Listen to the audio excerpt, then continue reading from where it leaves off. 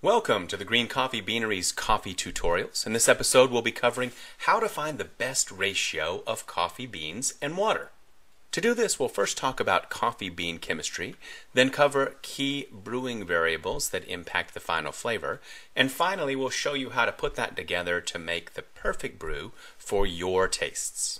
When you break down a roasted coffee bean, approximately 72% of the material is cellulose and 28% of the material are solubles. Now cellulose is what gives the bean shape and structure, but it does not dissolve in water. This is what is left behind after the brewing process. Solubles, on the other hand, are the extractable materials providing coloring, aroma, and flavor. These are the materials that are potentially in your coffee. And when I say potentially in your coffee, it leads into two key terms that we'll be discussing today. One is the Solubles Yield, and the second is the Solubles Concentration. To understand Solubles Yield, let's take this roasted coffee bean and imagine it's composed of this spectrum of solubles you see here. And we'll say that the good flavors and aromas are represented by the warm colors, the reds, oranges, yellows, and that the blues and purples, cooler colors, represent materials more associated with bitterness. You'll notice the dark green molecule is right on the border of good flavors and aromas and bitterness, and this molecule represents both. And this is okay, because bitterness is part of the natural flavor profile of coffee, and we actually do want a hint of bitterness, but not the excessive bitterness that makes coffee unpleasant. Now, during the brewing process, the good flavors and aromas are the solubles that are extracted first by the water, with solubles representing bitterness extracted later in the process. To carry this out a little further, let's say we have 3 cups of coffee, the first of which was brewed for 2 minutes, the second of which is brewed for 6 minutes, and the third of which was brewed for 10 minutes.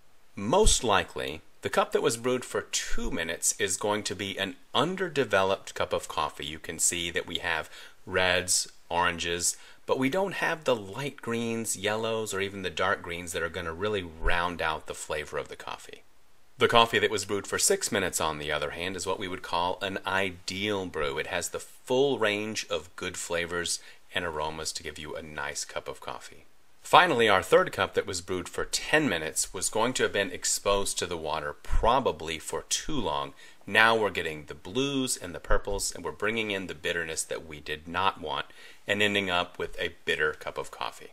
Now that we've explained Solubles Yield, we'll move on to Solubles Concentration. And to do that, we'll focus on the cup of coffee that we identified as being ideal.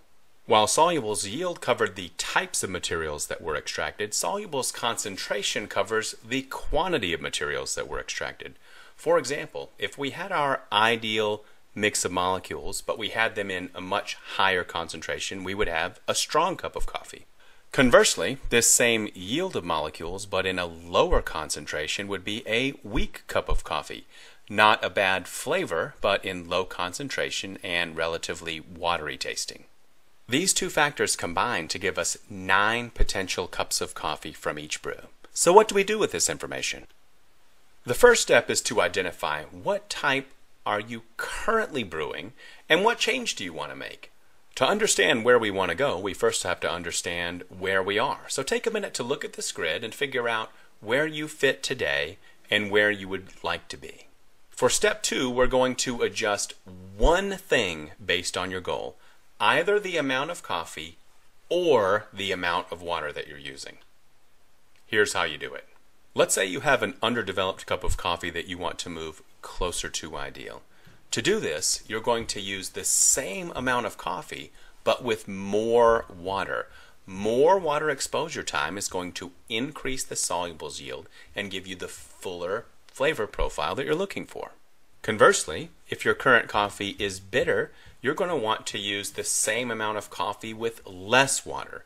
Less water time, as you recall, will decrease the solubles yield and keep you from extracting the bitter molecules that you'd really rather not taste in your cup. To manage concentration, if your current coffee is weak, you'll want to add more coffee, but keeping the same amount of water. More coffee will increase the solubles concentration, so your flavor will stay the same, but be more prominent.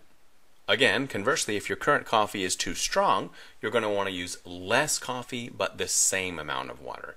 Less coffee decreases the solubles concentration and is going to keep the same flavor profile but in a less strong version. Now, the amount of coffee and water are obviously not the only variables that will impact these things. Other factors such as the water temperature or the fineness of your grind will have an impact as well.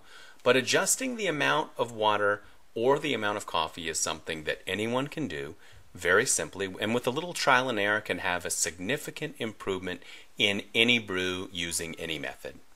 So we hope this helps. For more information, you can visit our website at greencoffeebeanery.com and let us know what you'd like to see in future videos, either in the comment section below or by visiting our website.